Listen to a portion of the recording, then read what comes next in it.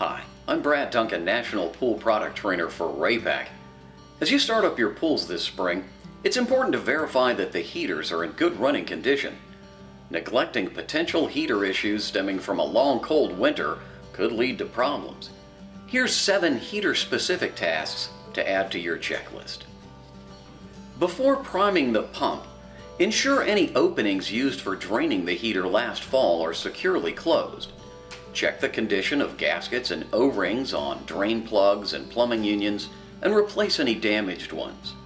Lubricate them if necessary to maintain functionality and prevent leaks. If you prime your pump before verifying these, spraying water from an unrealized failure point could make it more difficult to identify a more serious problem.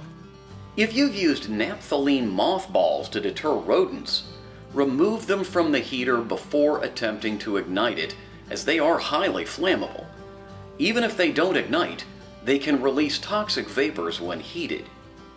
Clean out any rodent remnants like nesting material or droppings to avoid foul smells or a combustion issue.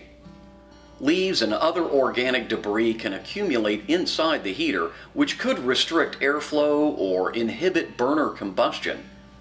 Inspect the heat exchanger and burners for debris and clear them out. A shop vac is ideal for this task, but a small whisk broom can be handy. While spider webs around the heater periphery may not obstruct combustion, they could indicate the presence of spiders and nests in critical areas like gas jets or burners, which could alter the gas flow rate or volume and create ignition problems. To ensure smooth operation, investigate further if you find webs.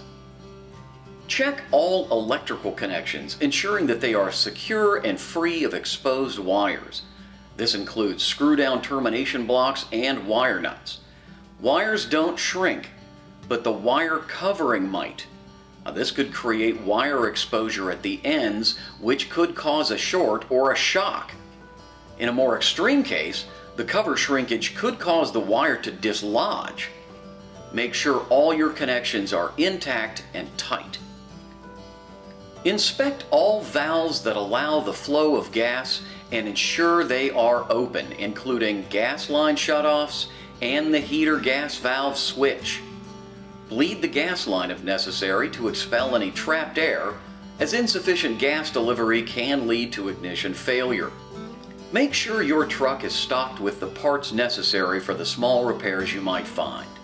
Gaskets, O-rings, repair wires, safety sensors and switches, perhaps igniters or pilot assemblies.